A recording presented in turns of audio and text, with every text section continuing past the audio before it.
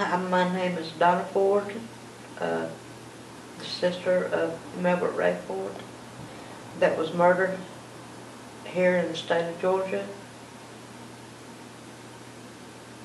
by the state of Georgia.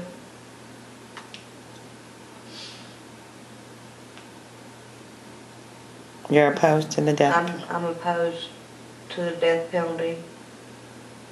I was opposed to the death penalty before my brother got put on death row. Because it's just, God should be the one to take a life. It shouldn't be a handful of people pushing a button. Because if God wanted them, He would have took them. And for other families out there, I will be praying for y'all. And I ask y'all to pray for us.